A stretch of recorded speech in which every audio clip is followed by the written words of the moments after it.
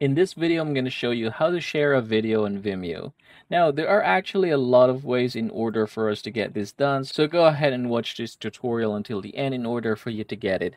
Now, the first thing that we are going to do is just click this three horizontal dots here, and then we're going to go ahead and copy link. So now that you have copied the link, you can go ahead and paste this on someone's messaging app, and yep, that is how you're going to get this done. Another way is you can go ahead and click it once again, and then there is an option to share this one. Of course, this will require you to upgrade your account, so go ahead and upgrade and choose between different options here as to which subscription you're going to unlock. Now, if you are in the editing spot here, what you're going to do is just tap the share button here, and yeah, from here you should be able to write their name or email.